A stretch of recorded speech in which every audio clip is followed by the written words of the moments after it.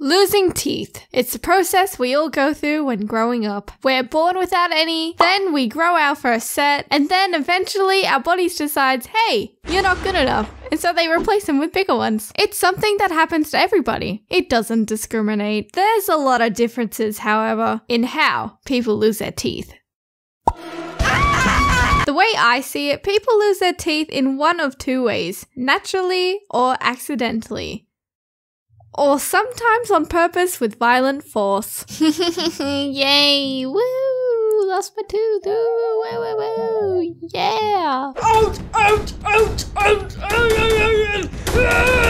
The people who purposely remove their teeth can often do it in really creative ways. Such as, oh, that looks easy. Let me just get my remote control helicopter and tie my tooth to it and see what happens. I'll see you guys later. I never experienced anything like that. Mostly because I was too scared to make it happen, but regardless, I do have a handful of stories to tell. I remember the feeling of losing a tooth, and it would be so exciting. Obviously, it was painful from time to time, especially when eating, but it was always worth it in the end, because you know what came later? The Tooth Fairy! Woo! Starring Dwayne "The Rock" Johnson. Most people can't fully remember how and when they lost their first tooth, but luckily, I remember mine quite vividly. My family and I just arrived home from our holiday to the Gold Coast, and this was around the same point in time where I got my pet bird Max. There's a link in the description that will take you to that video. I was just minding my own business, and then I nudged my tooth slightly, and it just fell out of my hand. Like, what? Keep in mind, this was my first time this ever happened to me, so I could have reacted in terror like I imagine a lot of kids would. But instead, my eyes lit up with joy. I ran around the house, jumping up and down, screaming with excitement. This was the beginning of me starting to look like Phil and Lil. I can't even begin to explain why, but having this sudden gap in my teeth filled me up with so much pride. I would eat lollipops with my teeth clenched, and the lollipop stick was poking through where my tooth used to be. Ha! Yep. I thought I was cool for doing this. In fact, I feel like losing a tooth is one of the biggest accomplishments a kid can show off at school. I'm not kidding, literally every kid I knew at this age had to announce it to everybody like nothing else mattered. Oh guys, take a look at this, I lost my tooth on the weekend and it looks so sick. Oh well, I'm sure you don't have a good story. I lost mine at the pool and it's still at the bottom of the pool. I do not believe that for a second because I see all your teeth in your mouth. Children, have a look at my mouth. I lost 2.5 teeth. Oh my god. Make that 3. Yeah, I was one of those kids too. But that'll change one day. In 2nd grade, I lost my first front tooth. I would have been around 7 years old at this time. The night before the school week started, little me was attempting to eat dinner with my very, very loose tooth. I struggled a lot because at this point, it was beginning to cause a bit of pain. I sat there with my barely touched food in front of me, and all of a sudden, my mum had this brilliant idea. Well, if you're not going to eat your dinner, we'll just have to rip out your tooth now.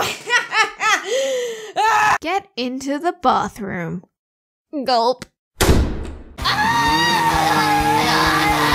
The pain I felt in that moment was indescribable. Tears were streaming constantly down my face. There was a never-ending, unbearable ache from the roof of my mouth and blood.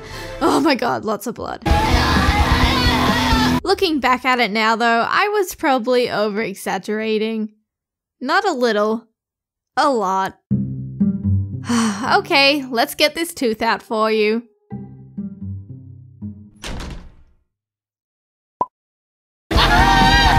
But it did hurt. Trust me, please. The next day, I made it my goal to avoid talking. To avoid opening my mouth in general, actually. So that no one would notice this massive hole in my mouth. This didn't last long, though. Someone tickled me, and my hideous smile was on display for everyone. Ew. And do you know what the worst luck ever is? Losing your front teeth at the same time. And do you know what is even worse luck? Losing both front teeth at the same time during school photo time. That is a big oof. Okay, smile please, Jess. I said smile. Something that I thought was really cool at the time was that my best friend and I would lose our teeth at the exact same time, which is kind of creepy thinking about it now. And not just losing any random teeth, we would lose the same teeth at the same time. One of us would rock up to school and be like, Hey! There were also those cool kids that would lose their teeth on purpose during class just to get out of it. Sometimes I desperately wanted to be that kid during primary school, but that time never came. Until high school. Except unfortunately, it happened during my lunch break. My friend asked me if I wanted a lolly, or candy, whatever you want to call it, and I was like, sure, why not? Why would I turn this offer down? Num num num num. It was a big mistake. This type of lolly was super chewy, and after a few chews, it had enough power to rip out one of my back teeth that wasn't even loose in the first place. As I was chewing away, I hit something hard. I took a look at it, and all I saw was a mass amount of blood gushing out of my mouth. My friend saw all the blood and she was out of there instantly. Honestly, I don't blame her. It would have been quite disturbing. All of this occurred from a harmless lolly.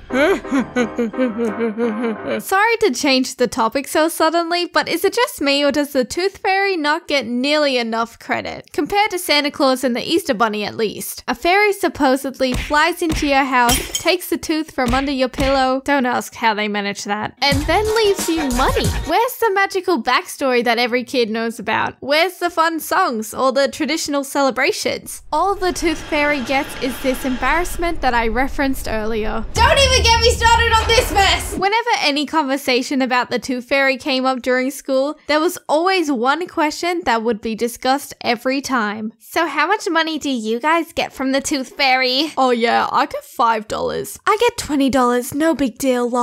I get $2. Wait, is the Tooth Fairy ripping me off? Other than the stories I've already spoken about, the remaining teeth I have lost have pretty boring stories to go with them. I have never had any sort of fear with going to the dentist either. I know it can sometimes be interpreted as a big scary place where your teeth are drilled into and ripped apart, but nothing ever gave me that impression. I guess the reason behind that could be that I was never really into sweet foods to begin with, and therefore I wasn't concerned about cavities. I've learnt my lesson that lollies are evil. Oh yeah, I lost one tooth to garlic bread once.